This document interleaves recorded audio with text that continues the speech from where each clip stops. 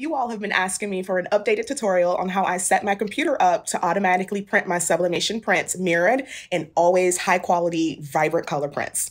Let's do it. Right here at the bottom, you're gonna either start at your start bar or right here where it says type to search, and you're gonna type in printers. The first thing that should come up, your best match, should be printers and scanners. Let's select that. First thing we're gonna do is grab the printer that we want to make edits to. So right now I have my Epson 2720 Ecotank here. We're gonna select it and then we're gonna press manage.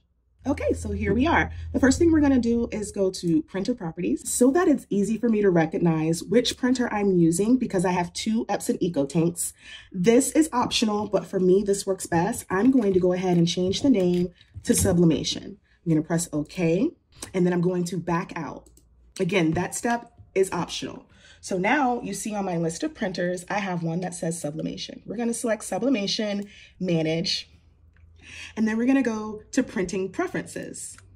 Now what this will do, every time you print, these settings will remain the way we set them here. So instead of every time you print, you go in and you make these adjustments to change this, it'll automatically have it set. You won't have to waste your time doing it. First thing we're gonna do is change from plain paper to premium presentation paper matte. Next, we're going to change the quality from standard to high. And then now we're going to go into more options. Okay, here we're going to change the color correction to custom, and then we're going to go to advanced. We're going to change whatever it's set to color controls. I usually leave it at Epson Vivid, but I come down here, I change the brightness up. I usually go to about 4.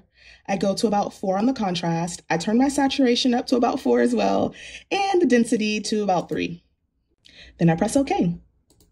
Next, I'm going to turn off high speed. Also, this is optional. Make sure you play with this. If sometimes your blacks seem to bleed over to your other colors, turn high speed back on because that means it's just putting out too much black ink and it's starting to bleed.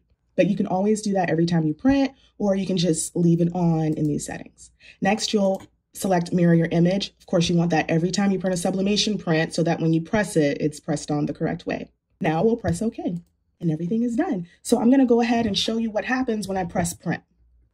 Okay, so I've pulled up my website because this was the fastest thing I can get to, and I'm gonna press print. All right, so I press print. I'm going to select my sublimation printer, and I'm gonna show you the preferences.